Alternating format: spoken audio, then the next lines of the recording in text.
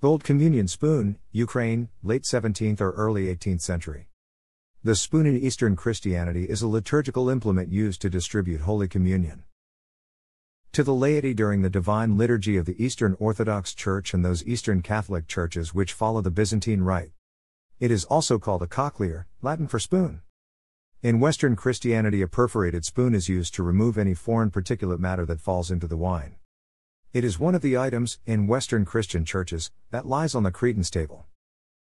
In the early church, everyone, clergy and laity alike, received Holy Communion in the same manner, receiving the consecrated body of Christ in their hands and then placing it in their own mouth, and sipping directly from the chalice.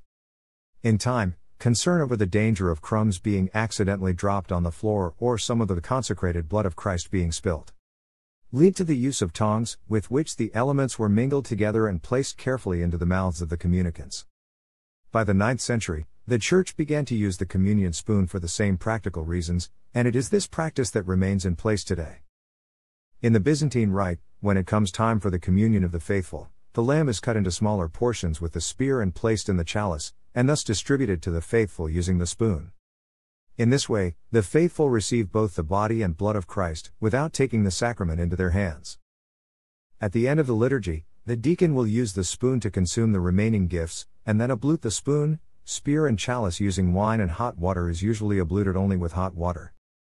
Since the spoon is one of the sacred vessels, it is usually kept on the table of oblation, where the bread and wine are prepared for the Eucharist.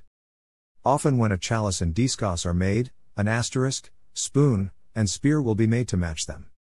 Because it touches the body and blood of Christ, the liturgical spoon should be made of gold, or at least be gold-plated. The spoon is also used to prepare the pre-sanctified gifts at the Sunday liturgies during Great Lent, and the reserved mysteries on Great Thursday of Holy Week. The priest will take up the lamb in his left hand and hold it over the chalice. With the spoon in his right hand, he will pour some of the blood of Christ onto the underside of the lamb, where the cross had been cut with the spear during the proscomedy.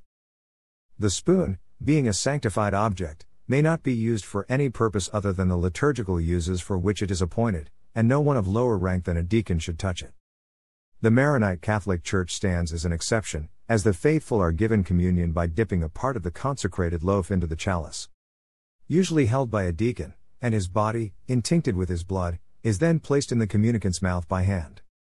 The spoon is still often found as part of the ware of the altar, but is not normally used. This is also true for the Melkite Greek Catholic Church. Thanks for watching.